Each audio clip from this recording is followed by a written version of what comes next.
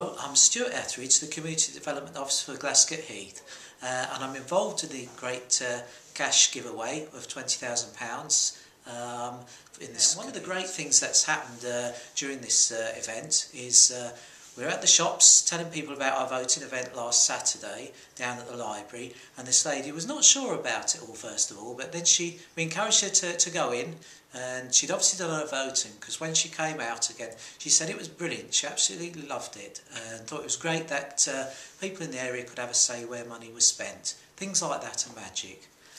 Also, to say a big thank you to the volunteers who've helped me run this project and set the project up. They've been phenomenal. They've put so many hours in. Big thank you to them. Have you had a go? No. You can have a go, darling. Oh, thank you. My name's Ken Burke and I'm the Vice Chair of Bancroft Community Association. The reason we're here this evening, we are bidding for some money to provide activities on the Heath and on Bancroft Community up on the estate.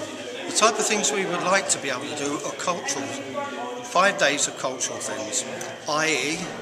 healthy eating, the 1940s day for the elderly people, a day for the youngsters to enjoy their youngsters, and the whole idea, and a cultural day as well.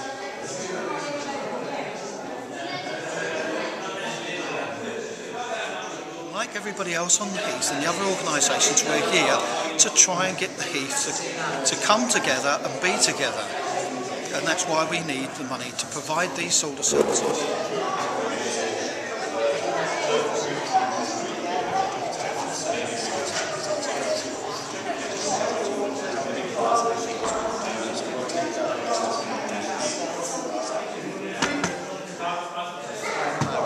My name is Mark Matthews.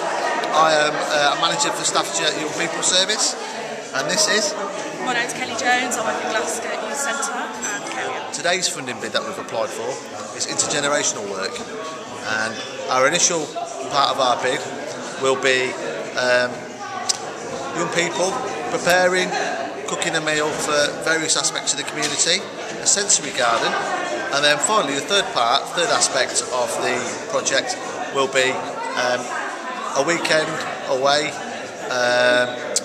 taking the young people with various issues back to nature, so they can do cook from the field, camp, team building activities, and develop their self-esteem and really work as a team and see what they can bring back to the community, and that is our bid.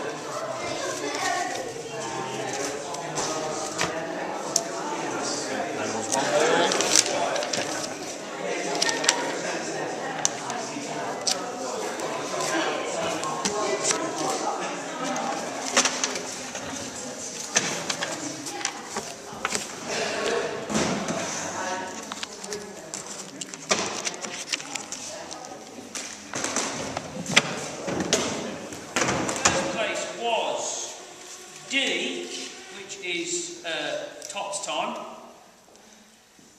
Second place was F, which is I, which is the youth centre.